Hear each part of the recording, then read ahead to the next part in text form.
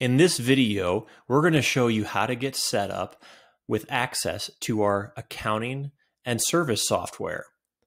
This software allows you to pay for any invoices that you may have, to update your method of payment, or even to put in a service request for your system. To get started, go to our website, securitycentralinc.com, and click on the Customer Login tab in the upper left-hand corner. On the Customer Login page, select Account Billing and Service. On the Customer Login page, select Set Up New Account.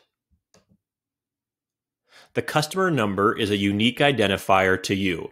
It would have been in the email that you received with this video.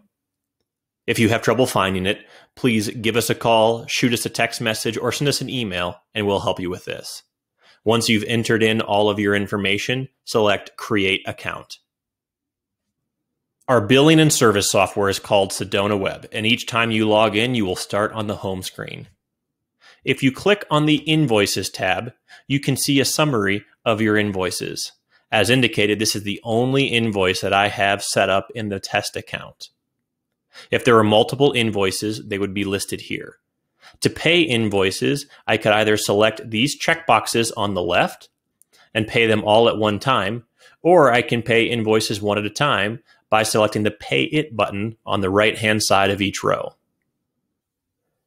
If I click on the Methods of Payment tab, you'll see that I don't have any credit cards or bank accounts on file. I could easily add those by selecting one of these buttons. Please note that when you're adding a form of payment, this checkbox is automatically selected. This will only apply to your monthly service and does not apply to installation or service invoices.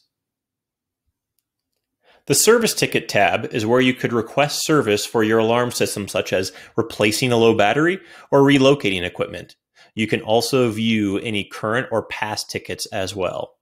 If you need to request service, select Add Service Ticket and fill out the information requested. Remember that more details are better, as that will help us better serve you and address the issue at hand.